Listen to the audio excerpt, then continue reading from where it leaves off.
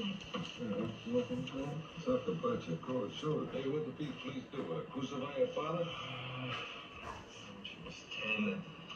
She saw them damn near kill him when they broke in their apartment to arrest him. Yeah, well, he killed the junkie and ran from the scene. The cops in hot pursuit. That's the way I remember it. No, not exactly. According to KC, says he was knocked out from behind in the Connections hotel room.